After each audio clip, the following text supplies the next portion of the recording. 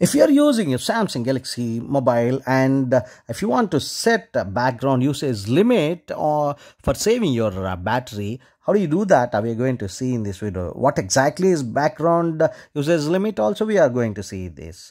And if you're new to this channel, kindly subscribe to the channel, like and share the video. Without much delay, just get into the video by going to your top right corner, and here this icon will indicate you to get into settings. Tap it here. Upon tapping, you will be getting into the settings, and under the settings, so much of menu is given here. Just go and scroll up, and you'll be having this option called battery, because since it is the matter related to battery, just get into this battery by tapping here. Upon tapping, you'll understand you'll be falling into all the battery related things, and out of which one of the thing also is given as background usage limits, and this will be giving you so much flexibility in using your phone for saving your battery life or battery duration. Let's see. Tap it here on background usage limit. You'll understand limit battery usage for apps that you don't use often. Whenever you don't use any kind of apps, that should not unnecessarily consume some of the battery on your background. So all such apps whichever you don't use regularly would be sent to sleep.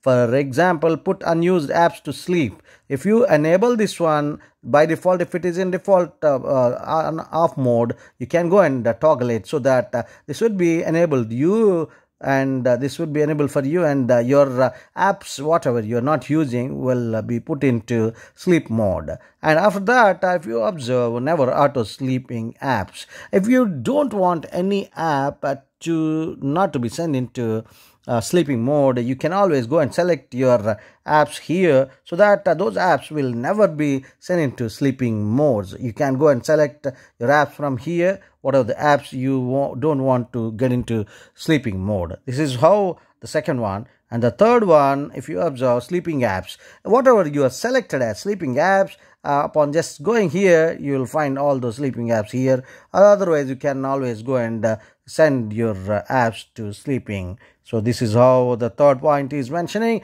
And fourth one is deep sleeping apps. Deep sleeping is further. Deep sleeping apps will never run in the background and may not receive updates or notifications. They will only work whenever you open them. These are the deep sleeping apps on my device which have been sent into deep sleeping, and it will never open automatically until and unless I go and just open these apps. This is how the background usage limits works on your Samsung phone. For this matter, this would be very much useful to all of us. Thank you so much for watching this video. See you in the next one. Till then, bye bye. Subscribe to the channel, like and share the video.